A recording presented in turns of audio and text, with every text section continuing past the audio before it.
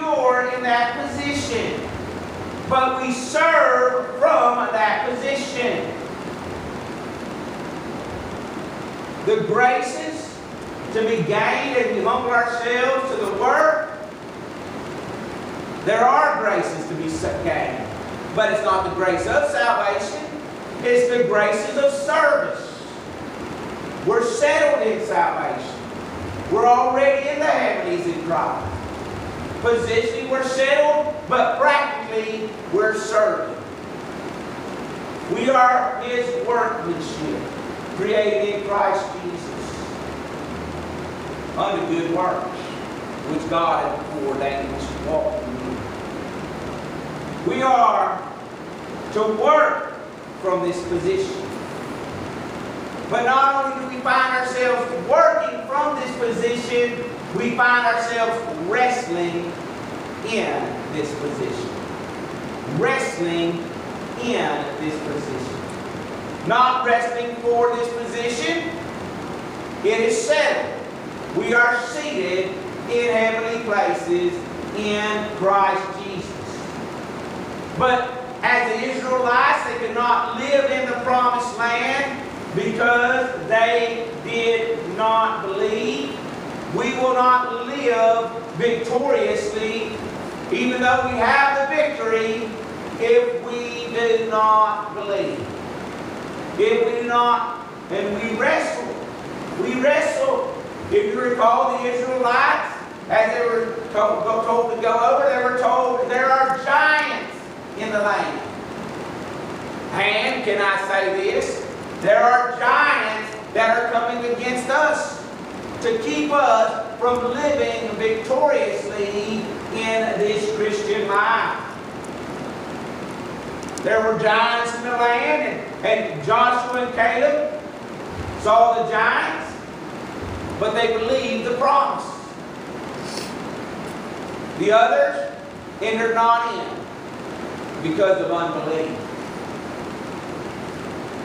This is very practical. This is not positional.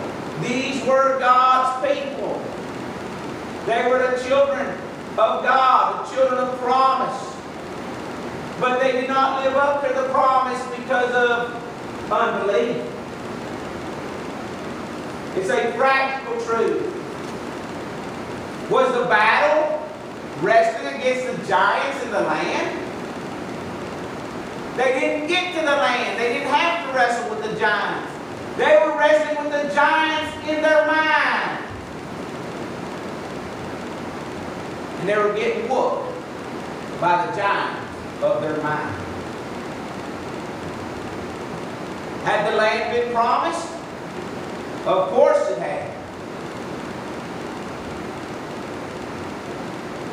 Was the one who promised the land able to keep his promises? Of course he was. It was Jehovah God who had promised them the land. It wasn't Joshua, it wasn't Moses, it was God himself who had given the promise to Abraham, the promise to Isaac, the promise to Jacob. God had promised. And God keeps his promises. It was not a battle with the giants in the land. It was a battle with the giants of their mind. And as we know, most of them died. Never tasting the milk and honey of the land. Never seeing the heavenlies that were theirs on this side of eternity. This is not about salvation truth. They'd already been made to sit in heavenly places. They were already God's people. But they didn't enjoy being God's people on this side. Position, it was theirs, present tense. It was their land. But possessed by others.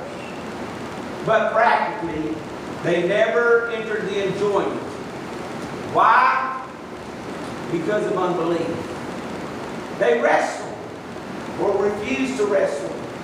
Today, there's multitudes in the valley of decision. Shall I trust Christ for salvation or not? But there's many also Christians who are in the valley of decision. Shall I enjoy Christ in salvation? If I enjoy Christ in salvation, I might have to give up this. I might have to go there. There are some giants in the land. Again, I want to emphasize, I am in heavenly places in Christ Jesus.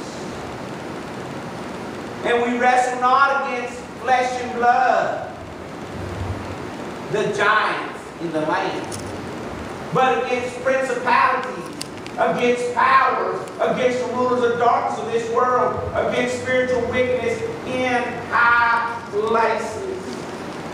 The giants of our mind. Fire and darts of the wicked one are shocked. And we're to renew our mind. We're to wear the helmet of salvation and rest in the Lord. Because the battle is not in the land. The battle is in our mind. The giants who are close, but not quite to the heavenlies, for the Bible says they are spiritual weakness in high places. But can I say, the heaven of heavens is far above all principalities and powers. Hallelujah. And we're made to sit in heavenly places in Christ Jesus. Hallelujah. We're there. Christ has made us to sit. Raised us up far above all principality, power, and might, and dominion, and every name that is named, not only in this world, but also in that which is to come. Chapter 1, verse 21 tells us, I'm made to sit in the heavenly places in Christ, far above all the giants, far above all that's fighting against me.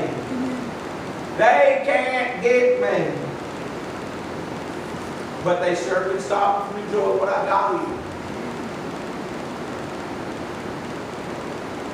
What happens in heavenly places in Christ Jesus is the fiery darts of the wicked one want to come and mess with our mind. When we're supposed to be resting in the Lord, seated, we keep on stammering. We keep on struggling. Why? Because of unbelief.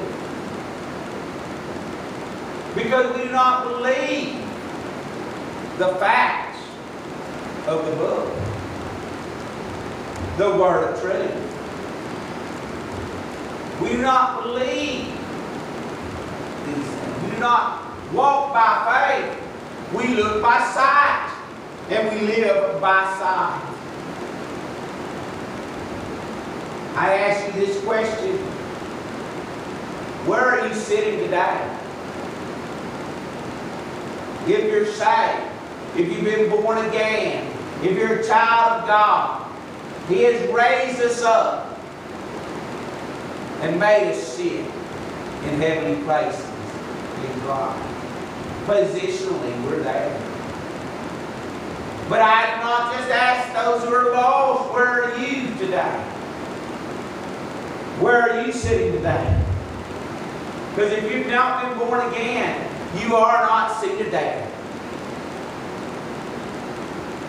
But if you believe, after that you believe, oh, you'll be sealed in the seated position in heavenly places in Christ Jesus.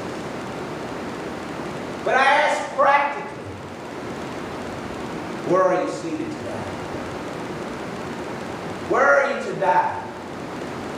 Are you letting the giants of your mind be like they're the giants of the land? And therefore not entering into the rest that God has for you?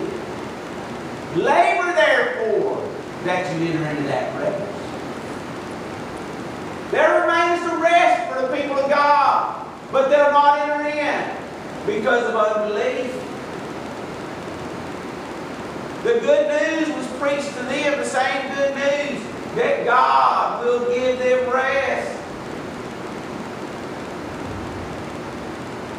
As was preached to the child of God today, God will give you rest. Come unto me, all you labor and heavy laden, I'll give you rest. But they enter not into that rest because of unbelief. They did not believe that the God who could deliver them from Egypt could deliver them from the giants.